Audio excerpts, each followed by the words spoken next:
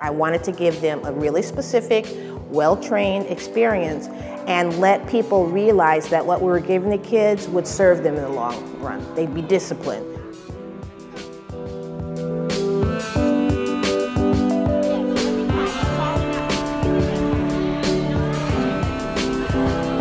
What I do well is teach kids how to do the gymnastics, right?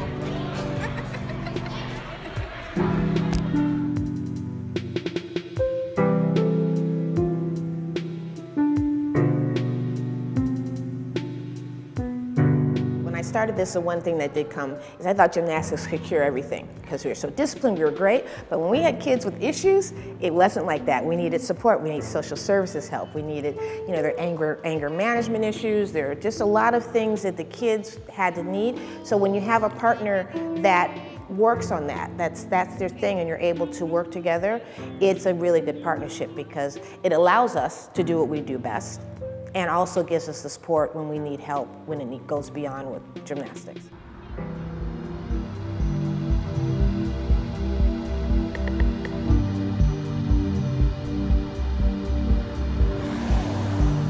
So I think in the situation, the most important thing is you cannot lose focus of who's doing the work.